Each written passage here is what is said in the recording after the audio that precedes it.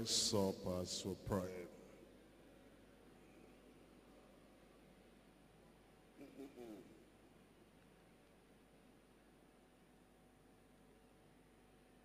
Once again, Lord, we thank you for the privilege you have given us to be in your presence, to hear your word, and to prepare for the final day. We're asking, Lord, that at this time, you give us the heart of the wise, that will be wise unto life eternal in Jesus' name. There are things that cloud our view, the things that obstruct our way, and the things that deaden our hearts, our spirits, our conscience, that will not think of the coming day, that eternal day. We pray you take those things away from every one of us in Jesus' name. You've been good to us, you've been kind to us, to show us the things that are coming. And we pray, Lord, we'll have the proper, the right, expected response to your love, to your goodness, to your favor in our lives in Jesus' name. You speak to us as father to children. They will respond like children to their father. Thank you, Lord, for the answer. In Jesus' name we pray. We come to consider an important subject. All subjects in the Bible are important. But when you think about the coming day, the final day, the day of reckoning, the day of recompense, the day of rewards, the day when everything we've ever done on earth will be examined and rewarded. It's a very serious situation to think about. And the Lord will be looking at our faithfulness or unfaithfulness on that day. And these are days and times we can make correction, put things right, see where things have not matched up to the expectation of the Lord in preparation for the final day, and make amends. In Ecclesiastes chapter 12, verses 13 and 14, Ecclesiastes chapter 12, verse 13. Let us hear the conclusion of the whole matter. Let's hear the conclusion of the whole matter of life, the whole matter of worship, the whole matter of our existence here on earth, and the whole matter at the conclusion of all things. Fear God, keep his commandments, for this is the whole duty of man. For God shall bring every work, every act, every responsibility, everything we have done into judgment, with every secret thing, whether it be good or whether it be evil. There's a final reckoning day coming. God will bring everything into judgment. That's the reason why you want to think of that coming day and get yourself prepared.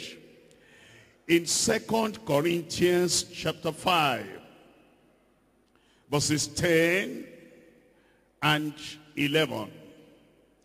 2 Corinthians chapter 5, verse 10. For we must, underline the word must, for we must all appear before the judgment seat of Christ. There are those who are quick to tell us the Greek word for the judgment seat. And they try to palliate. They try to soothe. They try to smoothen the context as well as the revelation in verses 10 and 11. But set all the Greek aside. Look at the word. For we must all appear before the judgment seat of Christ, that everyone may receive the things done in his body. That is, all the things we have done here in life while we were still in the body. It says everything will be examined. And this will not be a private examination. It will not be a private reckoning. It will not be a private kind of judgment. It says that everyone may receive the things done in the body according to that he has done. God will not judge you for what others have done, what others have left undone. It's going to bring you to that final day, that final reckoning day. And it's going to find out what you, in particular, what you have done. What you've done with his only begotten Son. What you have done with the word you have heard. What you have done with the responsibility he laid upon your shoulders. What you have done with your life in totality. And it says, whether it be good or whether it be bad. Then it says in verse 11, on the basis of verse 10, knowing therefore. That what therefore means because of verse 10. Because we must all appear before the judgment seat of Christ. And because God will bring every secret thing into the open. And he will judge. It says, therefore, knowing the terror of the Lord. Does he use the Greek knowledge to kind of water down verse 10? They should read verse 11. Because it says, because of this, the terror of the Lord will come upon the people that are found wanting. Then it goes on to say, but we are made manifest unto God, and I trust also were made manifest in your consciences. The Lord wants us to think about the final reward, the final recompense for faithfulness or unfaithfulness. Luke chapter 16, reading from verse 10. Luke chapter 16, verse 10. He that is faithful in that which is least, he that is faithful in that which is the smallest, he that is faithful in that which appears negligible, of no consequence, is faithful also in much. And he that is unfaithful in that which is least, unfaithful in that which is very small, in that which is passed to him of no consequence. That's what people generally say. This is so small, why should anybody bother about this? This kind of unfaithfulness in this matter, we can overlook this, because this one matters not. And if you talk to yourself like that, any little flaw in your life, any little kind of missing the mark in your life, you always tell yourself, this doesn't matter. I can overlook this. in the life of any other one, and if I can overlook it, then God must be able to overlook this. This is not so serious after all. But Jesus said, he that is unfaithful in that which is least is unjust also in much. If therefore ye have not been faithful in the unrighteous mammon, that's talking about money. If you have not been faithful in money, if you have not been faithful in material things, if you have not been faithful in external responsibilities that you are told to manage, then it says, who will commit to your trust the true riches? And if ye have not been faithful in that which is another man's. There are people, because of the selfish nature, the self-centered nature, that has not been cleansed, that has not been crucified, that has not been crushed out of their lives.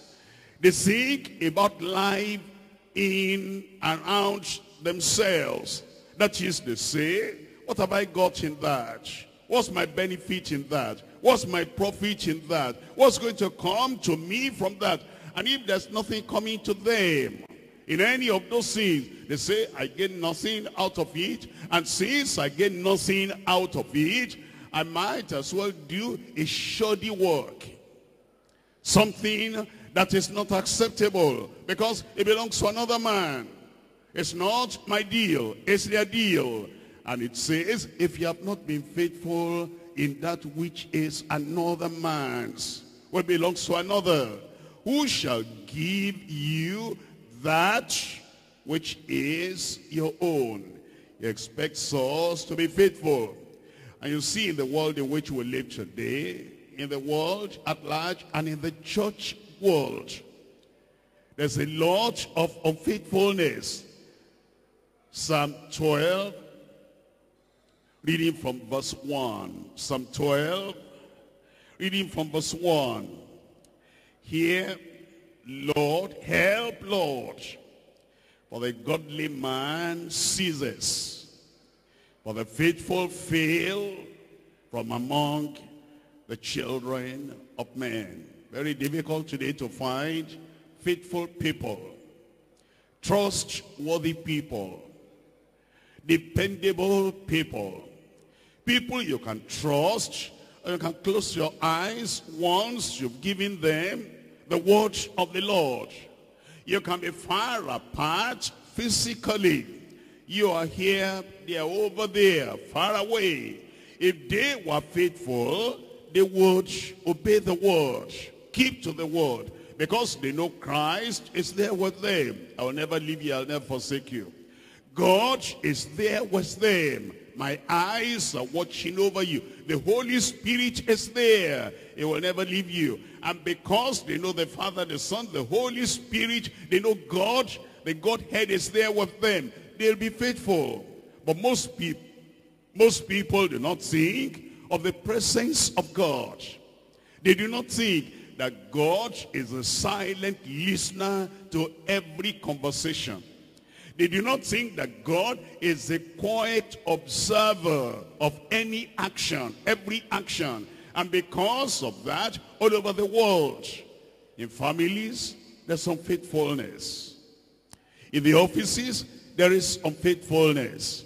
In the ministry, there is unfaithfulness. In the church, the professors of religion, those who profess religion, there is unfaithfulness. Even when we are face to face together, the heart is thinking something else, the mouth is saying another thing. Help, Lord, for the godly man ceases, for the faithful fail from among the children of men. They speak vanity, everyone with his neighbor, with flattering lips, and with a double heart do they speak. A double heart. On the one hand, they know what the truth is. On the other hand, they say what is not the truth. Live double lives. They speak with the two sides of the mouth. And they go in two different directions. Verse 3, the Lord shall cut off all flattering lips, and the tongue that speaketh proud things, who have said, with our tongue we will prevail. Those are the people that are not faithful. With our tongue we will prevail. Or maybe with our head we will prevail. With our knowledge we'll prevail. With our understanding of history. We know how all those people we read about in literature, how they did it, we will prevail. With our hands, we will prevail. With our training, our expertise, we will prevail. With our politics, religious politics, we will prevail. Our lives are our own. Who is Lord over us? Such people do not think of eternity. They only think of the here and now. They're not thinking of the reckoning day, the day of recompense, or the day of rewards. In Revelation chapter 2, I'm reading from verse 10. The Lord expects us, as we look forward to that day coming, that we will be faithful. Revelation chapter 2, verse 10. Fear none of those things which thou shalt suffer. Have you ever thought about this? Why people compromise? They fear what they will suffer. Whether it's in the office, in the home, in the church, in the community. Those who know the right thing to do, the right thing to say, and they know the word of God that they have learned or they have read on their own. The word of God is not difficult. It's written in black and white. And we know what he expects of us. And the people who compromise, the people who say, if I do that, if I live like that, what will so and so do? What will such and such say? The reason why people backslide, because of the fear of man, because of the fear of pain, because of the love of pleasure. We tend towards pleasure and we try to run away from pain. But the Lord Jesus is saying, your faithfulness is very important as you're moving on to the closing time. As you're moving on to the closing day, fear none of those things which thou shalt suffer.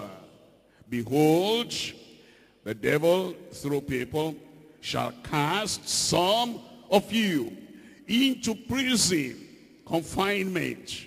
Whatever that persecution is, that's what it means at last. That ye may be tried, and ye shall have tribulation, trouble, trial, temptation, 10 days. Just 10 days. The word 10 is there for you to understand. As you compare 10 to 365, says it's not much after all. As you compare 10 days to all the days of your life, the days of 70 or 80 years, it's not much after all. The suffering will not be long. Be thou faithful unto death. Be thou faithful unto the final day on earth. And I will give thee a crown of life. He wants faithfulness. He expects faithfulness from everyone.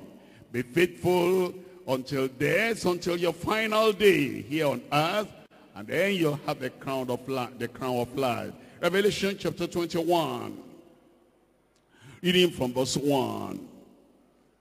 And I saw a new heaven and a new earth. For the first heaven and the first earth, the sky, the planets, the earth were passed away. And there was no more sea. Then he tells us in verse 4, and God shall wipe away all tears from their eyes in that coming day.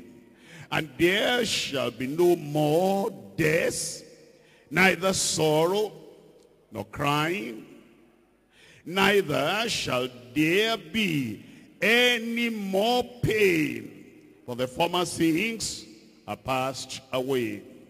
And he that sat upon the throne said, behold, I make all things new. And he said unto me, write, for these things, these words are true and faithful. And he said unto me, it is done. I am Alpha and Omega, the beginning and the end. I will give unto him that is athirst of the fountain of the water of life freely. He that overcometh, that's the faithful one, the one that says, all that matters to me is my loyalty to Christ. All that matters to me is to have his well done on that final day. Those are the overcomers. The people that say pain or persecution, difficulties or crisis, challenges or whatever might come, all that matters is obeying Christ. All that matters is loyalty to the Lord. Those are the overcomers. He that overcometh shall inherit all things. And I will be his God, and he shall be my son. But it's not going to talk of the unfaithful. And you'll see the reason why the unfaithful is right there. But the fearful, the timid, the coward, the one that's running away from the consequence of righteousness, the one that is dodging the responsibility of being holy, the one that is so fearful, they don't think about eternity. All they think about is people around them. All they think about is that man. I want to be holy, but that man is watching me. What's he going to say about it? I want to be righteous, but look at this woman. That woman is not in agreement. I will suffer. And because of that consideration of the present and of the people around them, they cannot take a stand for Christ, for the word, and for righteousness. Because of that, they are fearful. But the fearful and the unbelieving and the abominable and the murderers and the whoremongers and the sorcerers and the idolaters and all liars shall have their part in the lake, with burneth with fire and brimstone, which is the second death. As you read that verse, you think about those who are not living their own lives, they're living for other people. Think about that. A slave is not living for himself. A slave is living for a master. The fearful one is not living for himself. He's living for the people he fears. I know this is right. I know this is the way. But if I follow the right way, that will be my own decision. That's what I like to do. But I fear the people that will punish me for living the right way. And so they live for other people. The sorcerer is not living for himself or for herself. I want to come out of that witchcraft, but I'm afraid if I come out, what the other sorcerers will do, what they will say. He is not there because he wants to be there. He is there because he's living for other people. The whoremonger, the adulteress, the adulterer is not living for himself, herself. He's living for the other fellow.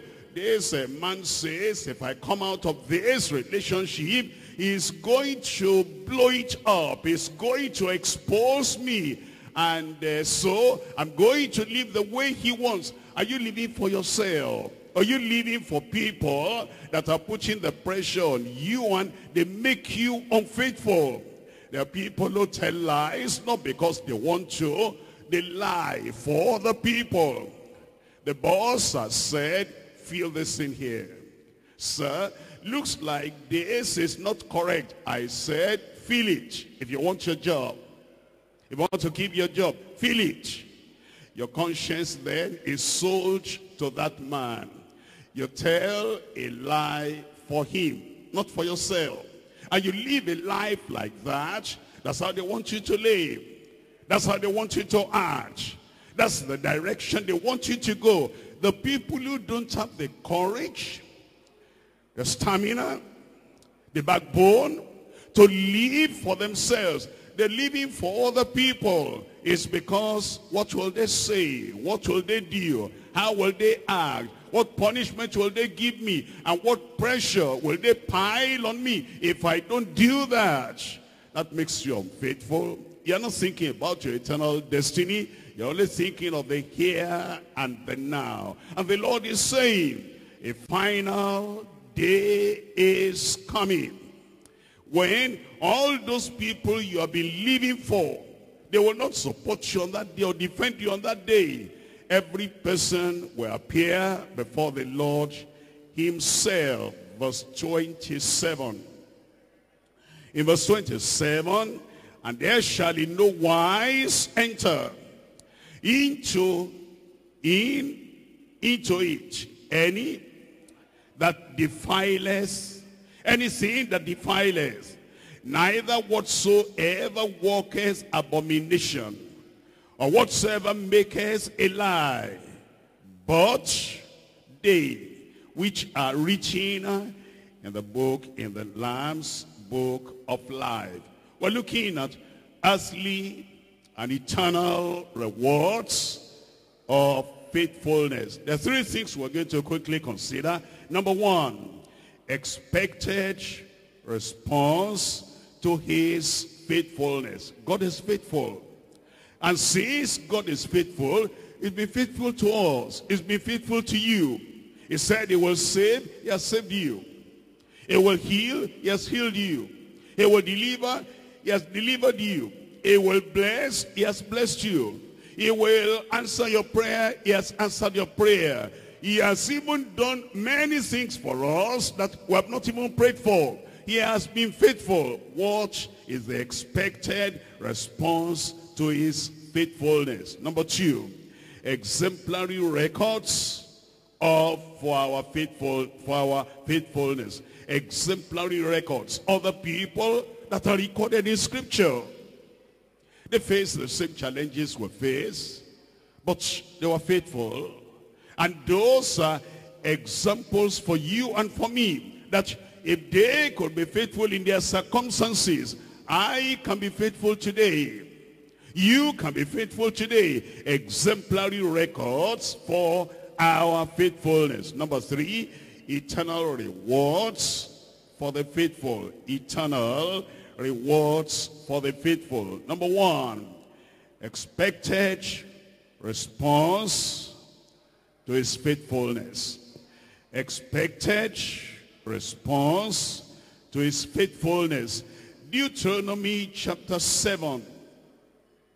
Reading from verse 9. Deuteronomy chapter 7, verse 9. Know therefore that the Lord thy God, he is God, the faithful God. He is faithful. He fulfills his word. He fulfills his promise. Whatever he says he will do, he has done. And he has satisfied us in every way, beyond our expectation. A faithful God, which keepeth covenant and mercy with them that love him, and keep his commandments to 1,000 generations.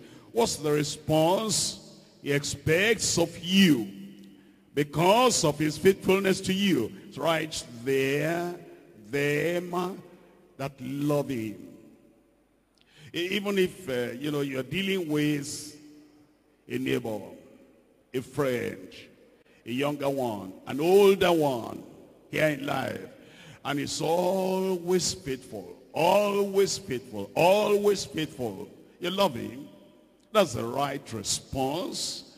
That's the proper response. That's the expected response.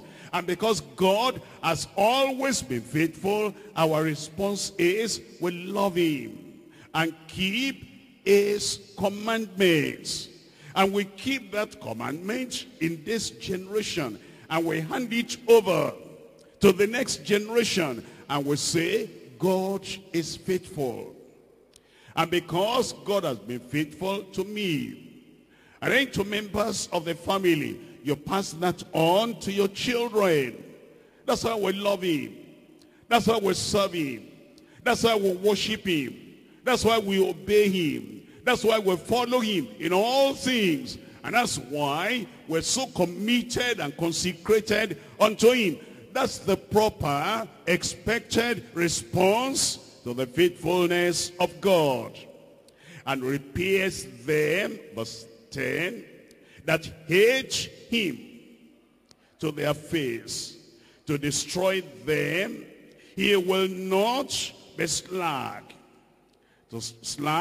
to him that hateth him. He will repay him to his face. Thou shalt therefore keep the commandments of the Lord, that he has been faithful to you. A faithful God, a loving God, a kind God, a merciful God, a compassionate God. It says, therefore, as a result of his faithfulness to you, you shouldn't think of any moment you'll be disloyal. Any moment you'll be unfaithful. Any moment you'll be disobedient. You'll keep his commandments and the statutes and the judgments which I command thee this day to do them. Psalm 36. Reading from verse 5. Psalm 36. Reading from verse 5. The response the believer ought to have to the faithfulness of God, to the goodness of God, to the love of God, and to the many blessings he showers upon us. We shouldn't just be saying, Lord, give me, give me, give me. And then we're not responding to what he has done already. Psalm 36, verse 5. Thy mercy, O Lord, is in the heavens, and thy faithfulness reaches unto the clouds. Thy faithfulness reaches unto the clouds. Is so high, is so great, is unfathomable, immeasurable. In verse 6, thy righteousness is like the great mountains. Thy judgments are a great deep. O Lord, thou preservest man and beast. How excellent is thy loving kindness, O God. Therefore, the children of men put their trust under the shadow of thy wings. What's our response to his faithfulness? Therefore, the children of men, those who are thoughtful, those who think about the faithfulness of God, they put their trust in him. They believe him. They take every word that he said, that he has said, as verity, as truth, and as something to rely upon. That's your response to the faithfulness of God. If you are thoughtful, He is faithful. He's trustworthy. You can lean on him. You can rely on him. And because of that, you put your trust, you put your faith completely on him. They shall be abundantly satisfied with the fatness of thy house, and thou shalt make them drink of the river of thy pleasure. For with thee is the fountain of life. In thy light shall we see light. You're not looking for light in any other place.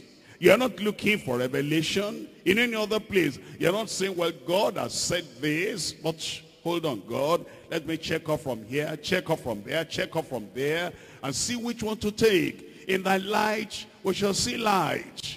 We come to him as the final authority. His revelation is final. His word is final. His commandments are final. Anything he says, that's it.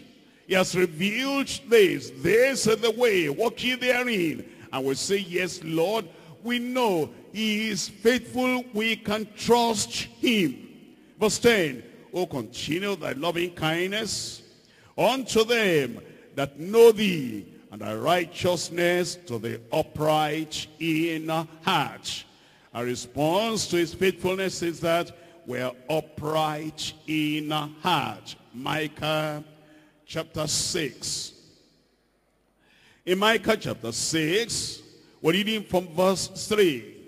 The Lord is reminding us he's been faithful.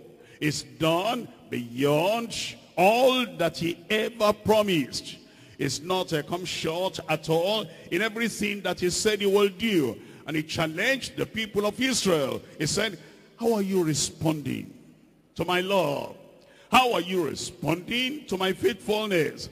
How are you responding to my goodness unto you? He said in Micah chapter 6 verse 3, O my people, what have I done unto thee? Wherein have I wearied thee? Testify against me. What have I promised that I have not done? Testify against me. What do you need that I have not supplied? Testify against me. What have you requested that I have not sacrificed my only begotten son to give unto you? Testify against me. For I brought thee up out of the land of Egypt, and redeemed thee out of the house of servants. And I sent before thee Moses, Aaron, and Miriam. Oh, my people, remember. It says, do you recollect at all what I've done for you? Do you recollect what happened in Egypt? Do you recollect my deliverance? Do you recollect what happened in the wilderness too? All the things that I did. He said, if you remember, if you recollect, you will be faithful. What's he expecting? You are saying, okay, God, what do we do? What do you want? You're faithful. You're wonderful. You're nice. What's our response? What are you expecting from us? They said in verse 6, wherewith shall I come before the Lord? Bow myself before the high God. Shall I come before him with burnt offerings, with calves of a year old? Is that what he's waiting for? In verse 8, he has showed thee, O man. He has revealed that to you, how to respond to his faithfulness. He has showed thee, O man. He has taught you, O man, what is good. And what does the Lord require of thee? To do justly. That's how to respond. See what I've done. I've been just unto you. Pick that up and be just too. To do justly and to love mercy. I've been merciful unto you. Show mercy as well. And to walk humbly with thy God. It says that is what he expects. That's how he expects you will react, you will respond to what he has done. Romans chapter 2. Romans chapter 2. He told the children of Israel in the Old Testament, see what I have done and see what I expect from you. The response you ought to have demonstrated. And as you think about yourself, you're saying, how does he want you to respond to his goodness, his love, his faithfulness, his answering your prayer, his saving your soul, in giving you all the privileges in life he has given you, according to his faithfulness? What's the response he's asking, demanding from you? Romans chapter 2, verse 4. In Romans chapter 2, verse 4, or despisest thou the riches of his goodness? Are you despising the riches of his goodness and forbearance and long-suffering, not knowing that the goodness of God leadeth thee to repentance? That's why he's doing all that. Sometimes there are people who say, why do good things happen to bad people? Why do good things happen to bad people? Why does God show favor to bad people? Why does God ever have mercy on sinners? Why does he bless them? The goodness of God leadeth thee to repentance. The Lord is expecting that, as you know how bad you are, how sinful you have been, and now he touched your life, he provided for you, he healed you, he answered your prayer. It is not for you to say, you sinner. It doesn't really matter whether somebody is a sinner or not, because God will always do good. That's not the purpose. The purpose is that the goodness of God, goodness unmerited, favor unmerited, miracle unmerited, will lead you to repentance. That's the response you ought to have, instead of making an excuse and saying, okay, I'm bad, but you know, God is always good. It says, because of that, repent. In 1 Corinthians chapter 10, 1 Corinthians chapter 10, verse 13, there has no temptation taking you, but such as is common to man. It's talking about temptation here. When the devil comes to tempt, to lure, to entice, to draw you into evil, into sin, into disobeying God, into going the wrong direction, temptation. But it says over here, whatever temptation has come to you is common to man. It happens everywhere. Enticement to evil, enticement to sinning. It's not special. Comes to everyone. Even Christ, our Lord, was tempted, but he was victorious. And when the temptation comes, what are you to think about? Look at verse 13. It says, but God is faithful. It says, when temptation comes, don't think about yourself first. My flesh will get pleasure out of this. The self-centeredness. This other person will get pleasure out of this. That's man-centeredness. What do you think about? Temptation has come. God is faithful. See what he has done for me. See what he has provided for me. See how good God has been to even keep me alive until this time. You think about the faithfulness of God. Not only that, you think about his faithfulness, who will not suffer you, allow you, permit you to be tempted above that ye are able. You're thinking about God, you say, God is wonderful. With my big stature, with my big understanding, with my great opportunities. Look at this little thing that is coming my way. I have no reason not to overcome this one. Because God is so faithful, he has not allowed me to be tempted above that which I am able. This one is under my control. This one I can say no. This one I can reject. If I am thinking about the faithfulness of God, I will overcome. It's when I lose sight of the faithfulness of God and I begin to think about myself, what I gain out of this. But it says, but even with the temptation also will make a way of escape. I have no excuse, you have no excuse.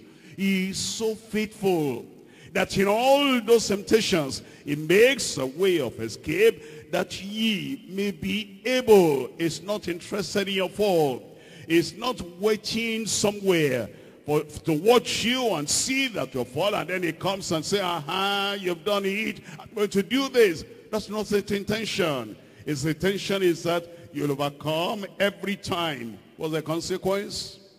What's the response? What's the Lord demanding of us because of his faithfulness? Look at verse 14. Wherefore, because of that, my dearly beloved, flee from idolatry. Flee from anything and everything that makes an idol of you, that makes an idol of your flesh, that makes an idol of money, that makes an idol of what you might gain. Don't think of yourself. Think of God, the supreme one. 1 Corinthians chapter 4, verses 1 and 2. 1 Corinthians chapter 4, verses 1 and 2. Let a man so account of us as of the ministers of Christ, and as stewards of the mysteries of God. Moreover, it is required in stewards that a man be found faithful. It's required in stewards, in ministers, in those who are called the servants of God and the children of God, that a man, a woman be found faithful, so that anytime, whenever he will come, he'll find you faithful. 1 Thessalonians chapter 5. 1 Thessalonians chapter 5, I'm reading from verse 15. The expected response to his faithfulness. 1 Thessalonians chapter 5, I'm reading from verse 15. You might want to look at verse 24 first. Faithful is he. Faithful is he. Faithful is our God, the one who has called you, who also will do it. What's our response to that faithfulness of God? Verse 15. See that none render evil for evil unto any man. Don't look at them. Don't look at man. Look at God. God is faithful. He's the one that has commanded you to do right. Make him your focus. Center your attention on him. Don't center your attention on evildoers. They've done evil, I will do evil. No, that's not faithfulness to God. You're not going to disrespect, disregard, disobey God because of what man has done. See that none render evil for evil unto any man, but ever follow that which is good. Whatever people around you say or do, ever follow that which is good. That's your response to the faithfulness of God, both among yourselves and to all men. Rejoice evermore. Why are you rejoicing? I'm being persecuted. How can I rejoice? Don't look at persecutors. Look at the faithfulness of God. God is faithful. And in every persecution, for every persecution, is going to reward you in eternity. Rejoice evermore. Pray without ceasing. When your strength is failing you, go back to God. Look at the faithfulness of God. And your response to the faithfulness of God is prayer. You lean on him. You rest in him. You trust him. You are making your request known unto him. I need strength. I don't want to fail you. I need power. I need backbone. I don't want to compromise. Pray without ceasing. In everything, not in some things, in everything, give thanks. For this is the will of God in Christ Jesus concerning you. Do you see here the center of our lives? The focus of our life is God. He is a faithful one. And you are not thinking about what people are doing, what people are not doing. Quench not the spirit. The faithfulness of God has sent the Spirit unto you to alert you, to wake you up, to stir you up, and to reveal himself more and more unto you. Quench not the spirit. Despise not prophesying. Prove all things. Hold fast that which is good. Abstain from all appearance of evil. Why? Because God is faithful. And because God has done so much for you and has given so much to you. You say, even the things that appear to be evil, I abstain from them. And the very God of peace sanctify you wholly. And I pray God, your whole spirit and soul and body be preserved blameless unto the coming of our Lord Jesus Christ. Faithful is he that calleth you, who also will do it. He will do it. Because he is faithful. That's why you trust him. That's why you lean on him. That's why you believe him. That's why you make your request before him. Point number 2. Exemplary records for our faithfulness. Exemplary records for our faithfulness. The history of men of God, women of God in the Bible, they're reaching to encourage us.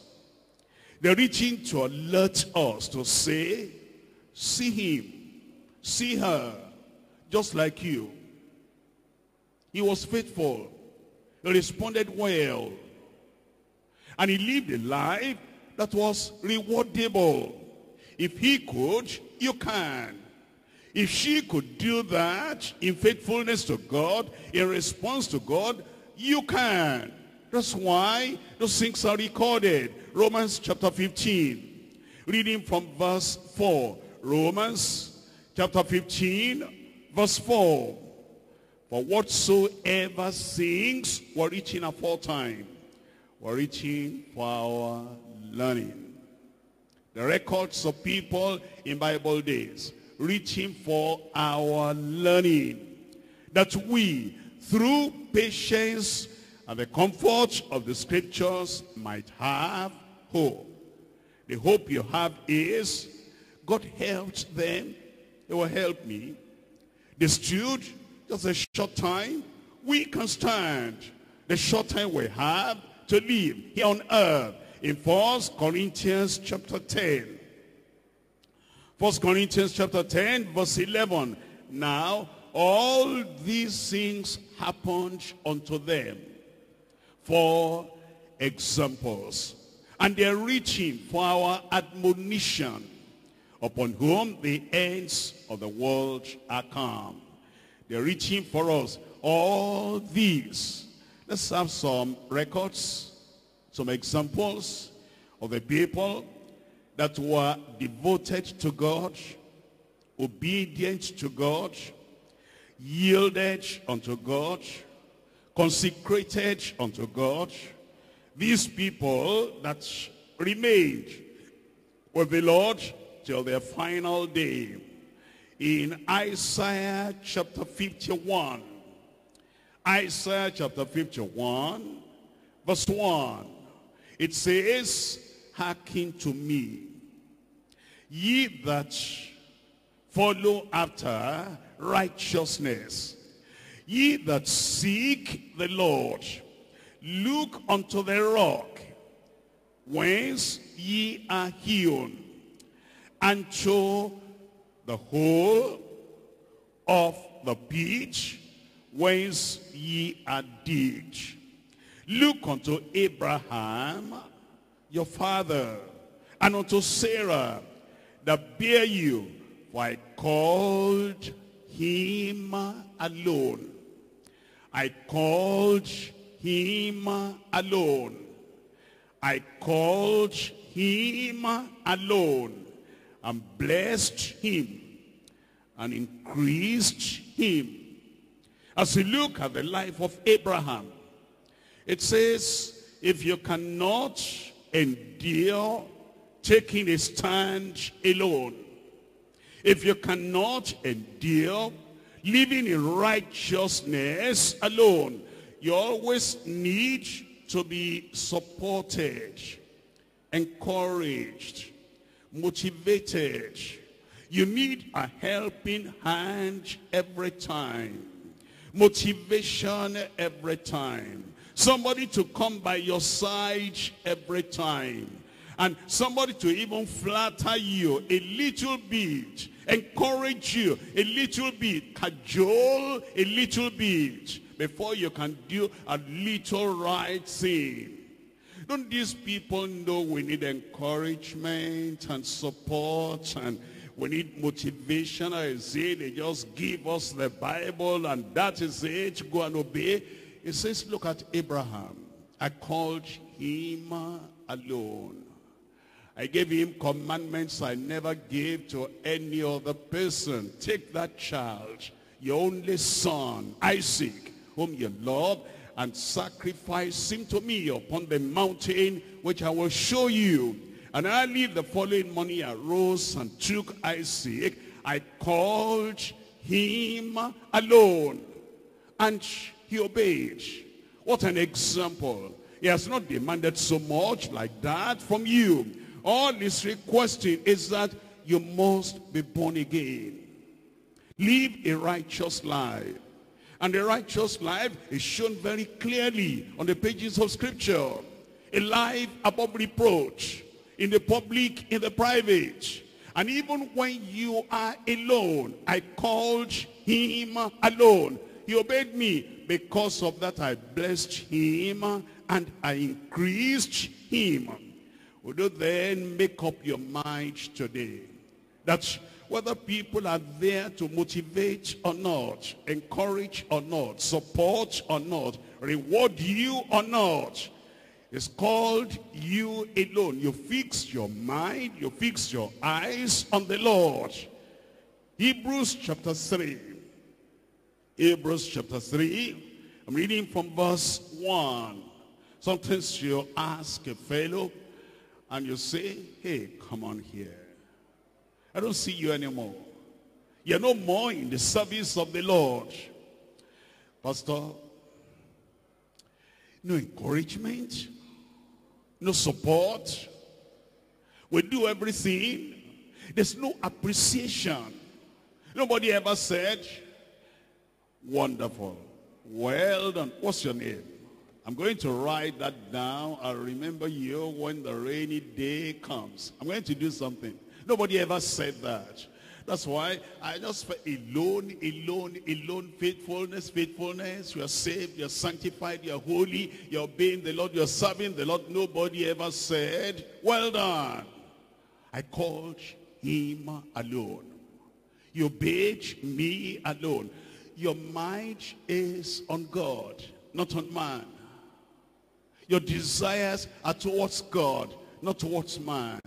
Your reward will come from God, not from man. There are some people, they don't show they are Christians, but they can only do something good when you are watching them. When somebody is there to say, what I knew you are up to that. I knew you will do that. And then they feel high. This is great. What I love in that preacher is he always encourages us. That's what you are waiting for before you do good. Your mind is not on God. Center your mind on God. Hebrews chapter 3. I'm reading here from verse 1. It says, wherefore, holy brethren are supposed to be holy. Wherefore, holy brethren were supposed to be saintly. Holy brethren were supposed to have that holiness without which no man shall see the Lord. Holy brethren were not supposed to be sinning brethren, defiled brethren, unrighteous brethren. We're not supposed to be compromising brethren. We're supposed to be brethren that have backbone to our conviction. Holy brethren, partakers of the heavenly calling. Consider the apostle and the high priest of our profession, Christ Jesus, who was faithful to him. Who was faithful to him. We don't know that Jesus Christ, our Lord, had to be alone in Gethsemane, all alone. Thy will be done, carrying the cross. Where was Peter? Where was John? Where was James? What if Jesus depended upon the motivation, the encouragement of Peter, James, and John? What if Jesus was looking at Peter? Peter, I need you, I need you, I need you. This is going to be a rough road. And you told me you'll never deny me, will never forsake me. Peter, I'm counting on you so that I can remain faithful to my calling. No. Peter disappointed him, but Christ remained faithful. In Gethsemane, he prayed all alone. On the road, on the way to Calvary, he carried the cross all alone. On the cross there he hung. When he said, my God, why hast thou forsaken me? All alone in faithfulness unto God. The record of scripture we're given is that even if you have nobody to lean on, even if you have nobody to support you, if you were the only person in that office, the only person in that village, the only person in that community, and you see that God calls you to be righteous, he calls you to be holy, he calls you to take the standard of the gospel and lift it up by the life you live. As the only person there, you say, I am going to stand. You will stand. I said you will stand. Who was faithful to him that appointed him, as also Moses was faithful in all his house. It brings in Moses now. Moses too had to stand alone.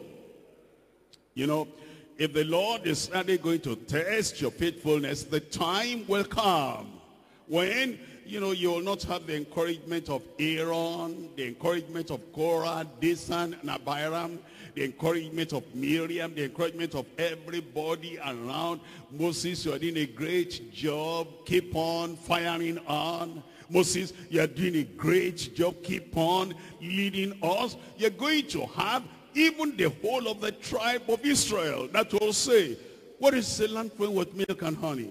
And then they took up stones. They wanted to stone him. And Moses remained faithful in all his house. For you to understand that what God is looking for is that he has given us these records so that you're not always looking at somebody's face. You're not looking at somebody's stature, somebody's support. Are you supporting me? Are you helping me? Are you holding me up? I hope you're praying for me. Without your prayer, I cannot stand. I hope you're praying for me. Without your prayer, the heat is too much. I cannot obey God. Is that so?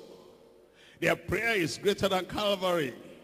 Their prayer is greater than the intercession of Christ for you. Their prayer is greater than what God has done for you. He's giving you the whole Bible. He's giving you the Holy Spirit. Without your prayer, I cannot make it. I hope you're praying for me. I hope you're praying for me. If I fail, it's you that made me fail. I'm looking up to you. What? I thought we're looking up to God. I thought my grace is sufficient for you. I thought God is still on the throne. I thought he will uphold his saints. He will keep the feet of his saints. Is that not blasphemy? When you set aside Christ, set aside Calvary, set aside the word of God, set aside the Holy Spirit, and it is this brother, it is this sister, I'm looking up to you. You're my God. I'm looking up to you. You're my support.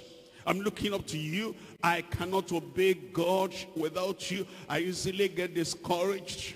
Christ is not sufficient. That's blasphemy. Look up to God.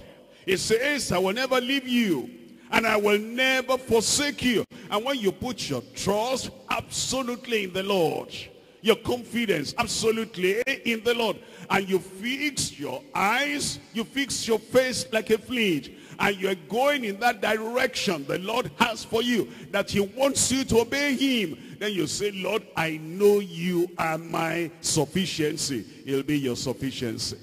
Are you there? I said he'll be your sufficiency. He will never leave you. He will never forsake you. He will see you through to the end in Jesus' name. Look at verse 5. And Moses verily truly was faithful in all his house. There are some people that will not come into the ministry. The Lord is calling them. Pick up the torch of the gospel. Go preach the gospel. And they are thinking, I've heard a lot of stories about challenges that preachers face. I've heard a lot of stories about the difficulties that the families of ministers face. If I'm going to do that, give me time, give me time.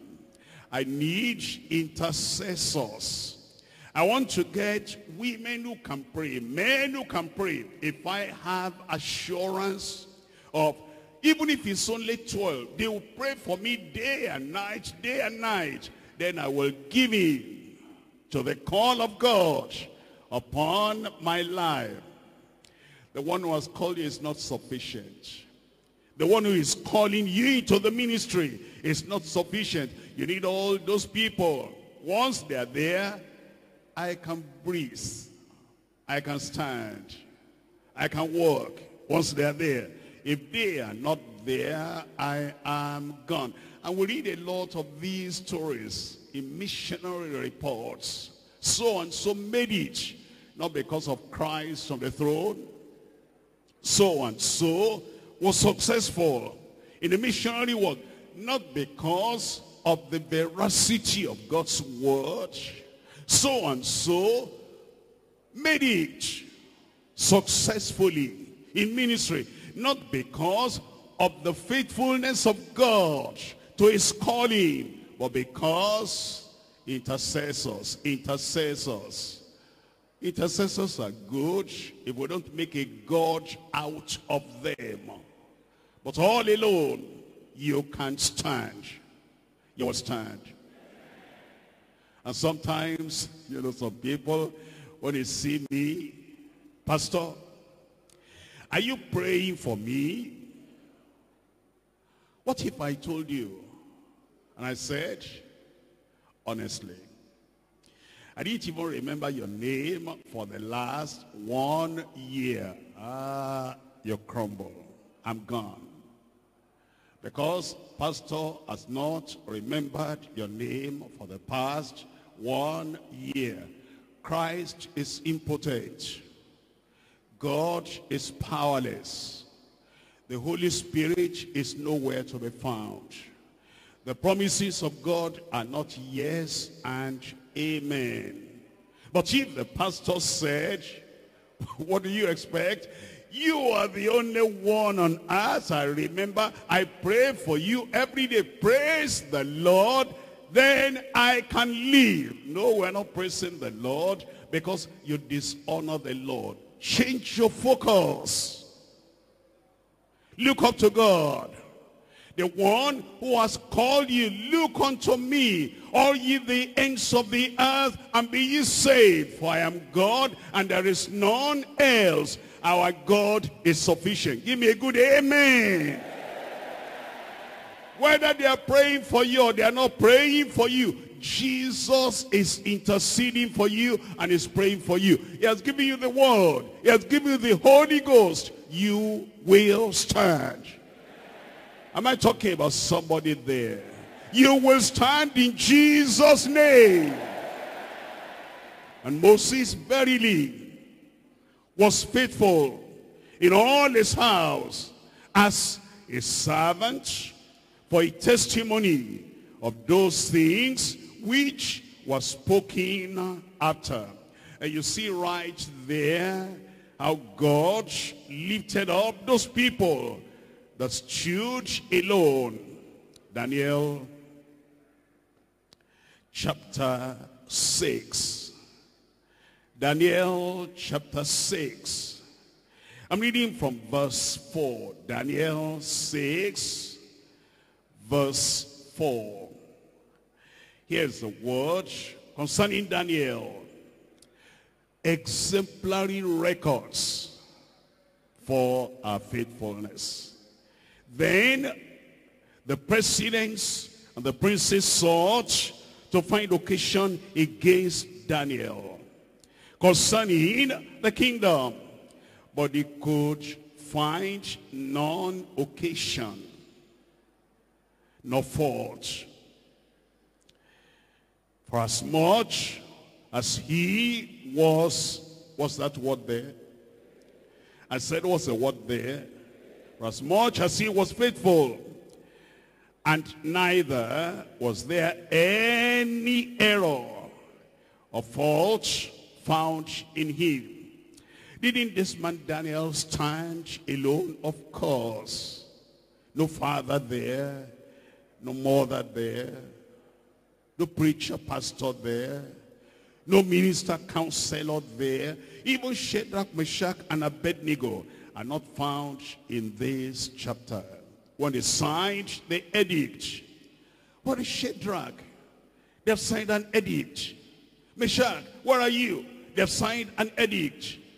Abednego, are you there? This is the time to pray for me. If you don't pray for me, I'm gone. Not Daniel. They said if anybody prayed, sought the face of the Lord, all these 30 days, he'll be thrown into a lion's den. He went to his house, opened the windows, faced Jerusalem, and he prayed 3 times as he did aforetime, standing all alone. They threw him in the lion's den, all alone. He came out of that lion's den all alone. We can do it alone. We can take a stand alone. You're the only Christian in that office, you can stand. The only Christian in that family, you can stand. And the only believer in that community, you can stand. You will not cringe. You will not fall. You will not compromise in Jesus' name. That's the faithfulness he expects from us. Point number 3. Eternal rewards for the faithful. Eternal rewards for the faithful. We're looking at Matthew chapter 24. Matthew chapter 24, reading from verse 45. Matthew 24, verse 45. And this is how to get ready for the coming of the Lord. The unfaithful will not be ready. The cowards will not be ready. The people who are easily moved by the winds that blow and the waves that toss them. in the sea, on the ocean of life, they will not be ready. But the people who put God before them, set the Lord before them, and they're looking unto the Lord every time as the author and the finisher of their faith. They're looking at the Lord as the perfect example that he has for them. Those are the people that will be ready in the coming days. We're looking at Matthew chapter 25. I read from verse 42. Watch therefore, for ye know not what hour your Lord doth come. Verse 44. Therefore, be ye also ready, for in such an hour as ye think not, the Son of Man cometh. Verse 45. Who then is a faithful and wise servant. The one who is wise will be faithful. The one who is foolish will be unfaithful. He's not thinking of the consequence of his action. The consequence, eternal consequence of that action that he's taking. If you're wise, you think of the eternal consequence of the action. You succumb, think of the eternal consequence. You fall, you fail, you collapse under the weight of the challenge before you, upon you. Think of the eternal consequence. Or do you stand firm and stand in the Lord and stand with the Lord and stand for the Lord by his grace? You stand if you're thinking of the eternal consequence. Who then, verse 45, is a faithful and wise servant whom his Lord has made ruler over his household, to give them meat in due season. Blessed is that servant whom his Lord, when he cometh, shall find so doing.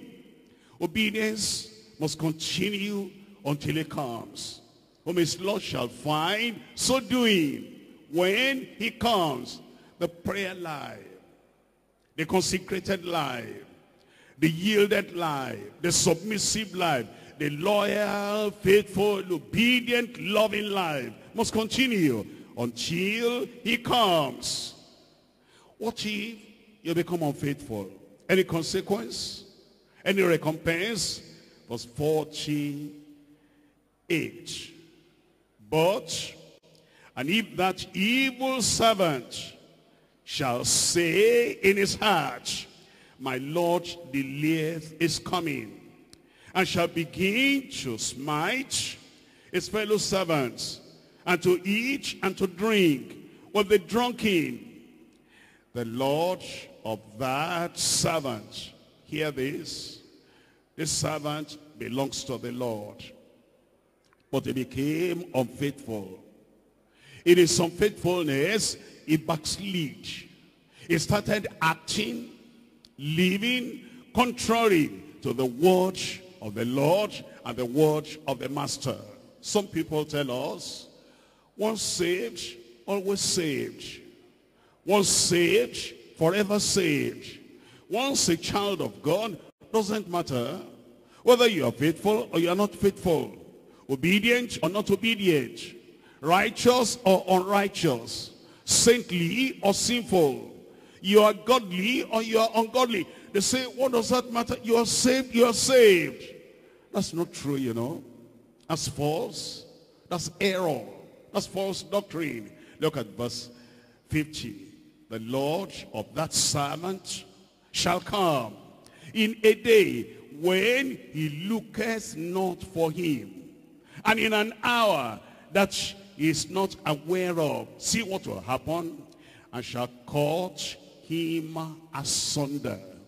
He'll cut him completely forever away from himself. Shall cut him asunder, and appoint him his portion with the hypocrites, and there shall be weeping and gnashing of teeth.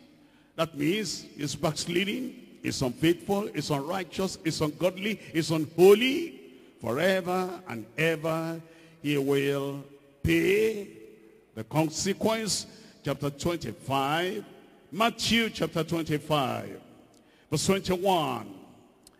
His Lord said unto him, well done, thou good and faithful servant. To get a well done from the Lord, we need faithfulness. And the Lord is waiting for you to show, for you to demonstrate you're born again. Be faithful. You're sanctified.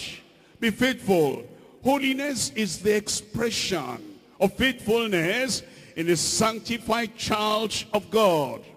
Anything that resembles unholiness, unrighteousness, ungodliness, in any shape, in any form, in the privacy of your home, in the privacy of your heart, you reject everything. Say, no, I will be faithful to the one who has called me. And because he has called me, and he is faithful because he has called me, and it's been good to me, I'm going to remain loyal and loving and obedient unto him. The Lord said unto him, well done, the good and faithful servant, thou hast been faithful in a few things. I will make thee ruler over many things. Enter thou into the joy of thy Lord. Reward on the final day. Look at verse 30. The one who is unfaithful. The one who says, I'm saved, I'm saved. I'm a child of God. I'm a worker. I'm a minister. I'm a servant of God. And he's not doing what the Lord expects him to do. He forgets there's a reckoning day. Verse 30. And cast ye the unprofitable servant, the unfaithful servant, the unrighteous servant, the disloyal servant, cast ye the unprofitable servant into outer darkness. There shall be weeping and gnashing of teeth. The question is, for how long will that be?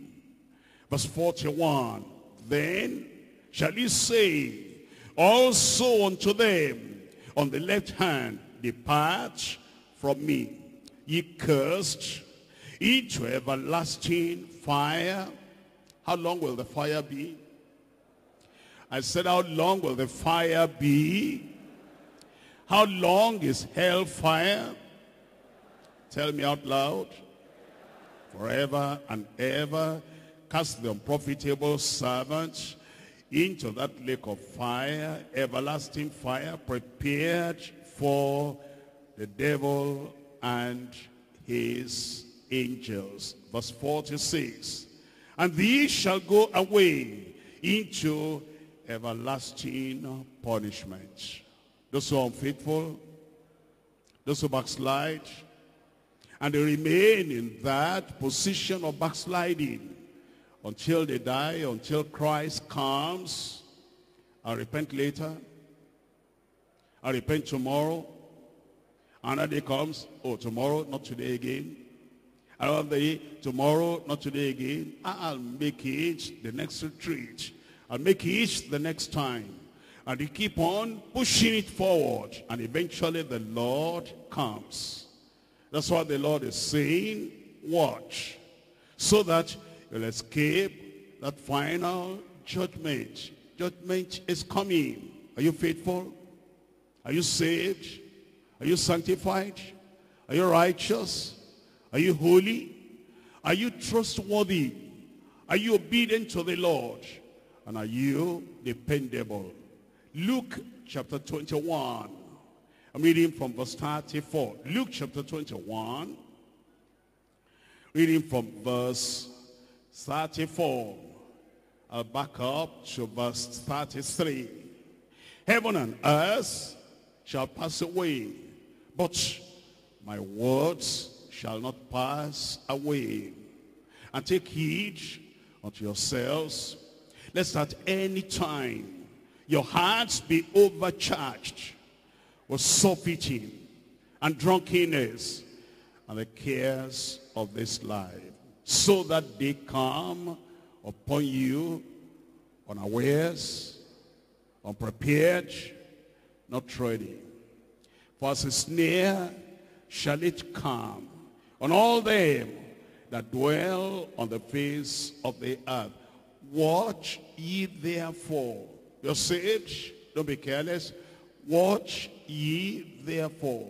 Sanctified, don't be negligent. Watch ye therefore. And pray always that ye may be accounted worthy to escape all these things that shall come to pass and to stand before the Son of Man.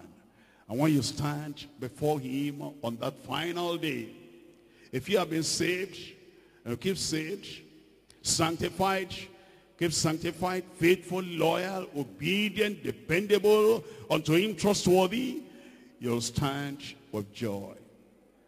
You'll stand in trust and confidence. Your conscience will be clear and clean. You've been waiting for that day, and that day has come for you. It will be a day of rewards, a day of joy, a day of rejoicing, a day of everlasting celebration and jubilation before the Lord. But those who have been unfaithful, the day of reckoning, day of sorrow, day of suffering will begin that day. It will be forever and ever. Make your choice. For you, what will it be? For you, where will you be? Where will you spend eternity? Let's rise up and pray to the Lord.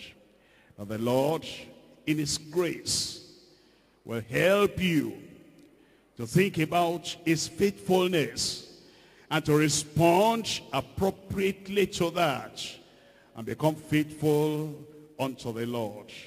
Let's rise up and talk to the Lord in prayer.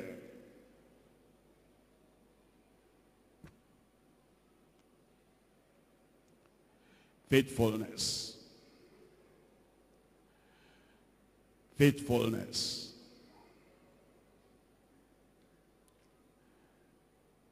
What's it to be faithful? He merits your faithfulness. He's done so much. You're saved.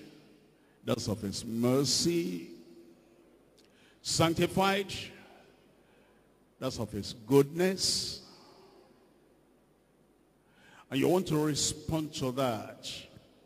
Love him because of his faithfulness. Obey him because of his faithfulness. Trust him because of his faithfulness. Yield to him because of his faithfulness. Consecrate entirely, completely unto the Lord because of his faithfulness. The grace to stand alone. Be obedient unto him all alone. Sacrifice, deny yourself all alone. Look unto Abraham. I called him alone. He was obedient, faithful, support or no support. All alone. That's what the Lord is calling you to. And if you're saved, you'll have some backbone that can stand. You're sanctified, you'll have some backbone that can stand.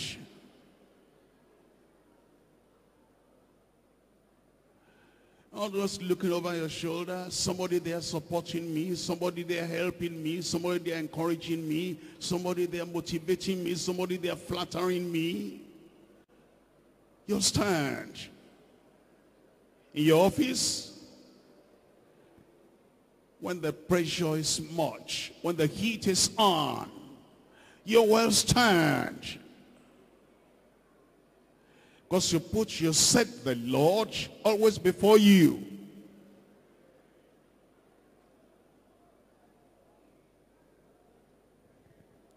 You're not afraid of man, afraid of woman.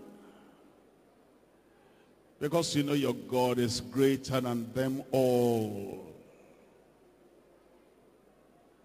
The frowns of men matter not unto you.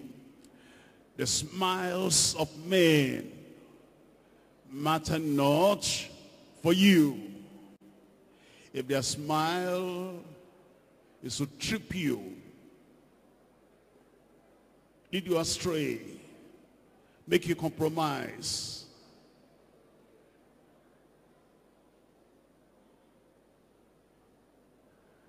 all you're interested in is a well done from your Lord and Master Jesus Christ.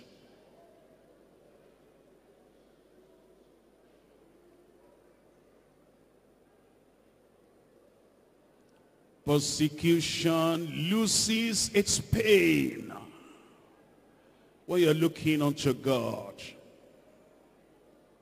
Suffering loses its pain in your life when you're looking unto God. When you make him the focus of your life and the focus of your faithfulness.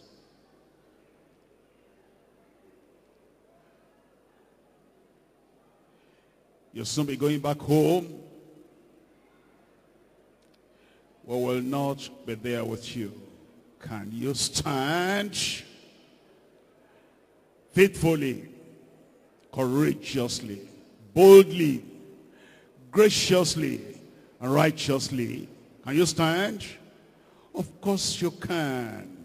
Will you stand? That's why you are praying. Help me, Lord. He will help you. Help me, Lord. He will help you. His grace is sufficient unto you. If you have people to support you, wonderful. Nobody to support, you'll find the grace of God more than sufficient. His power can hold you up. Like Daniel in Babylon. You have people to encourage you, wonderful. There's nobody to encourage you. The power of God is more than sufficient. You can stand.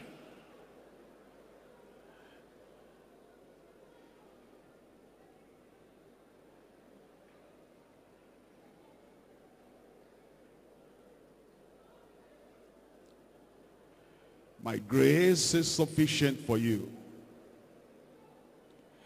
My power is sufficient for you.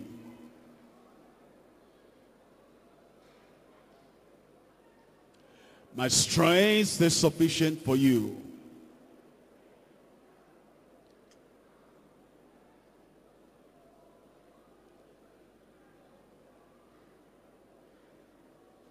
Won't you stand?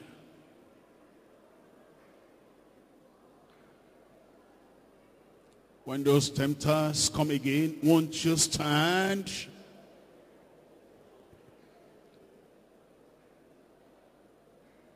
When the temptress comes again, won't you stand?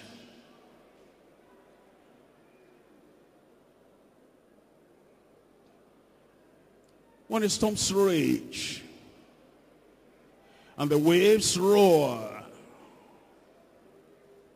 won't you stand?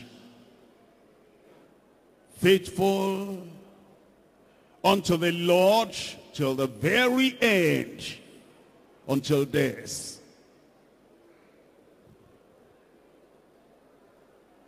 You can stand.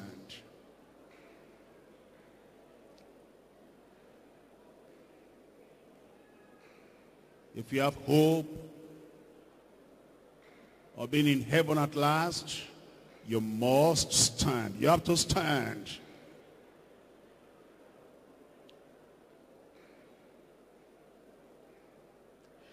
If heaven is your goal, if the crown of life is your goal, you have to stand. Live righteously, godly, soberly, without compromise. You must stand. And really, you are not alone. God is with you. I will never leave you. I will never forsake you. It's always there. Christ is with you. He is more than enough. More than sufficient. I am with you until the end of the world. The Holy Spirit is with you. I will send the Comforter unto you, that he may abide with you forever. You have no reason to fail. You have no reason to compromise. The word of God is with you. That word has power to sustain you. The word is in your heart, in your mouth. The word of faith which we preach. Keep on standing, and having done all, to stand.